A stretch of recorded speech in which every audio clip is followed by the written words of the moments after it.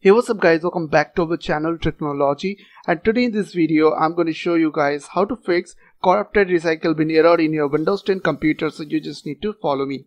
So first of all, what you have to do, you need to go to your My Computer and you have to go to under C drive.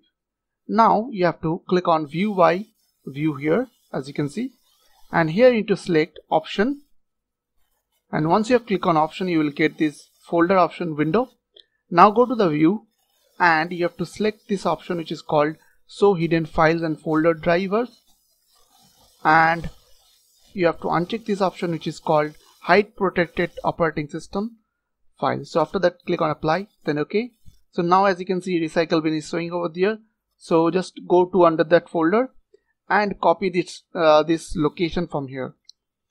Once you have copied this location, you have to go to your CMD. So just go to your start menu and type CMD and right click on command prompt and click on run as administrator. After that, click on yes, and once you have get the command prompt window, you have to put some command over there. So I will give you the command on my video description. So the command is called rd space s/q then space, then you have to right click over there and it will automatically paste your location, Recycle.bin location. And after that, you have to press enter.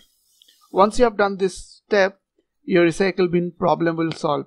I hope this small video will really help for you, and please don't forget to click on the subscribe button, like button and share button. And if you have any questions or questions, then comments down below. I will see you guys in the next video. Take care.